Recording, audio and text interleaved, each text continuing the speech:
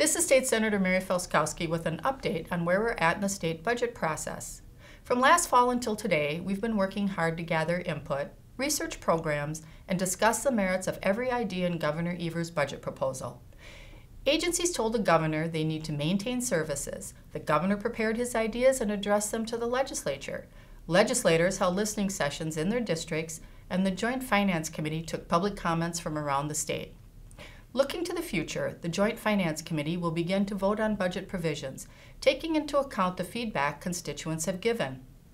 We look forward to crafting another responsible state budget that addresses the needs of Wisconsin while maintaining a bright fiscal future.